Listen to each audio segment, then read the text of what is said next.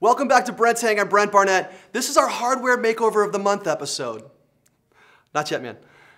For those of you guys that aren't familiar, this is the episode where you guys send me videos and pictures of your kit, and I choose one each month to remake in my own way. Not yet, man. What's really cool about this setup is that it's really large, and it's not like large that it takes over a lot of floor space. It's got a lot of stuff on it.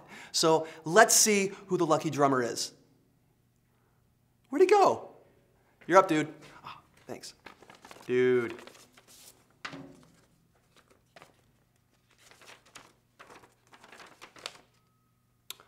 Josue Velasquez.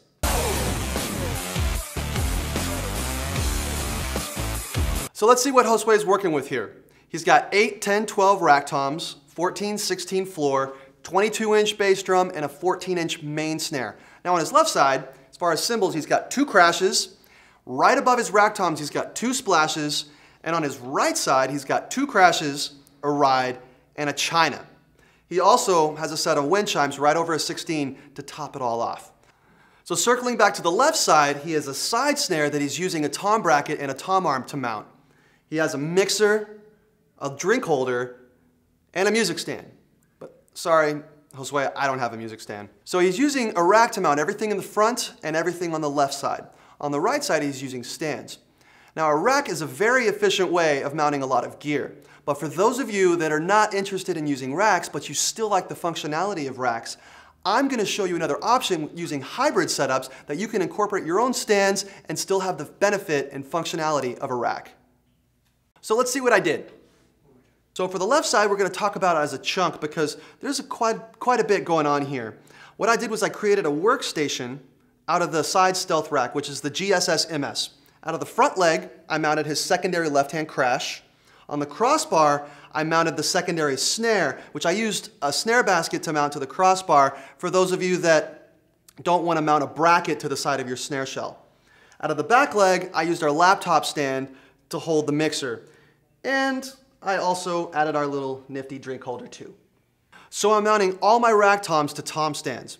I've got my 8-inch tom, my 10-inch tom, and my left main crash, and my first splash here, all consolidated into one stand. I'm using the 6713 QP, which is a quad mount stand. It's designed to hold 2 rack toms and 2 cymbals. Now on the right side, I've got my 12-inch tom, right main crash, and secondary splash mounted to a single tom stand, which is the 6713 SP. Now this stand is designed to hold 2 different items, but I was able to get 3 on there. So what I did was I attached my splash to the same tom arm that my 12-inch tom is mounted to. On our right side is where we get a little bit of the hybrid action going. Now I've got a 46-inch curve bar connected to the front tom stand to the back cymbal stand that's holding all of our cymbals. We've got our ride mounted to the crossbar, we've got our secondary right crash mounted to the crossbar, and we've got our wind chimes mounted to the crossbar. Our china is on the cymbal stand supporting the crossbar in the back. The product highlights for this setup are the GSS MS, the side stealth rack, the 6713 QP quad mount tom stand, the 6713 SP single mount tom stand, and the SC GPR 46C 46-inch curve bar.